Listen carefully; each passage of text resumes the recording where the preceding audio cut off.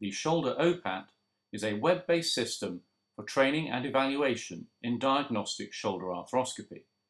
This short video is designed to aid the user in completion of a ShoulderOPAT. There is the facility to undertake this assessment in a patient or in a cadaveric or simulation setting, with scores being adjusted accordingly. Basic demographics and trainer's details are entered to enable later validation of the assessment.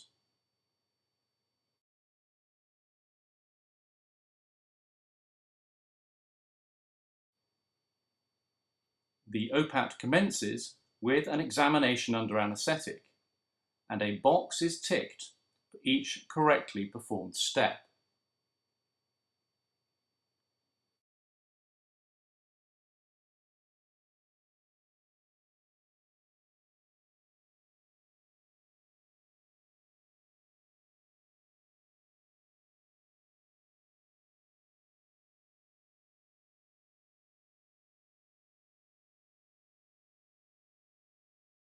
Once the patient has been positioned for the procedure, the trainee is then required to identify all of the relevant anatomical landmarks. These may be marked with a pen if so desired, and each correctly identified landmark obtains a score. The trainee is then asked to introduce the arthroscope into the glenohumeral joint. The score reduces with each attempt, and a maximum of 3 attempts is allowed.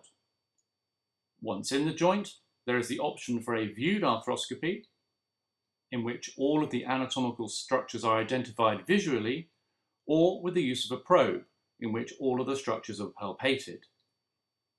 There are more points available for the probed procedure, as this is a progression from the simply viewed one.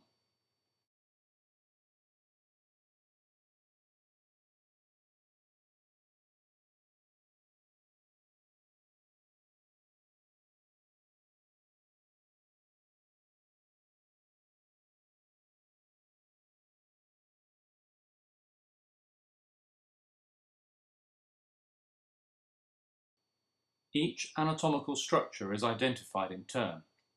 There is the option to simply view them, to center them on the screen, or to manipulate them with the probe. During the procedure, the trainee is also evaluated for their ability to proceed in a logical fashion and the care with which they treat the articular surfaces.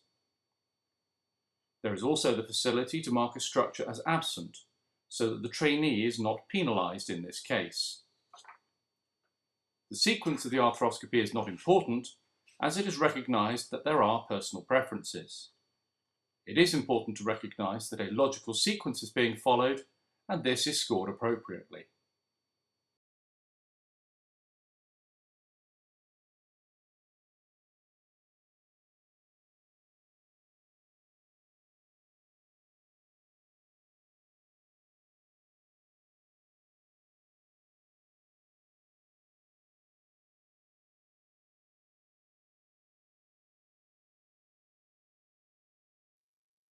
Once the glenohumeral arthroscopy has been completed, the time taken is recorded. There is a maximum score for a procedure performed under 2 minutes and a progressively decreasing score thereafter. If the trainee fails to make progress for 30 seconds, then the arthroscopy is stopped and the trainer should take over.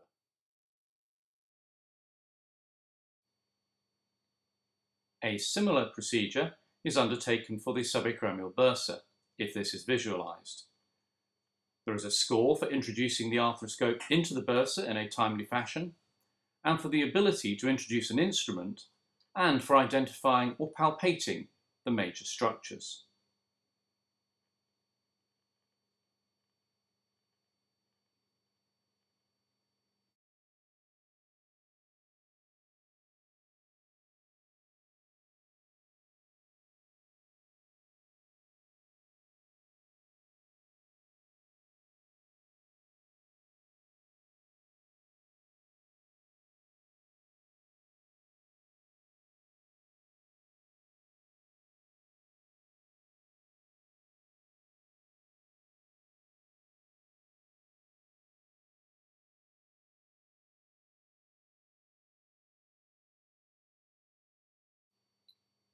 Once the procedure has been completed, feedback must be given in the appropriate section before a score can be generated.